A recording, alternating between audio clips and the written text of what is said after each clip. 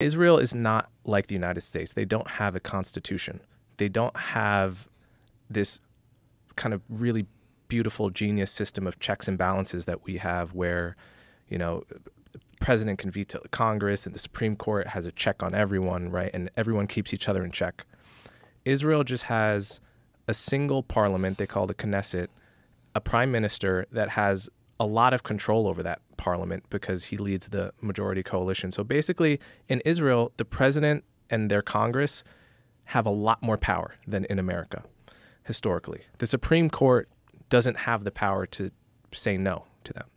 But over the past 30 years, the Supreme Court has been basically grabbing more power for itself under these things called basic laws, where they can now say to the Knesset, no, you cannot implement that policy in the West Bank. It violates human rights.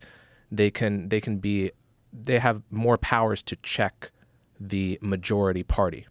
And that's come to a head now because the Supreme Court is perceived as left-wing and sympathetic to the Palestinians.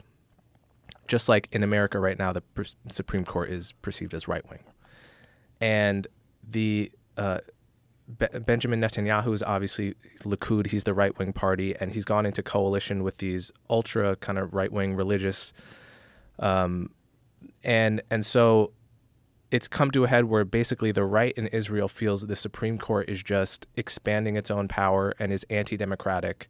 And now they want to, judicial reform is basically stripping the Supreme Court of the power it's grabbed for itself over the past 30 years. Now, the left in Israel views the Supreme Court as the only protection against human rights violations and violations of minority rights.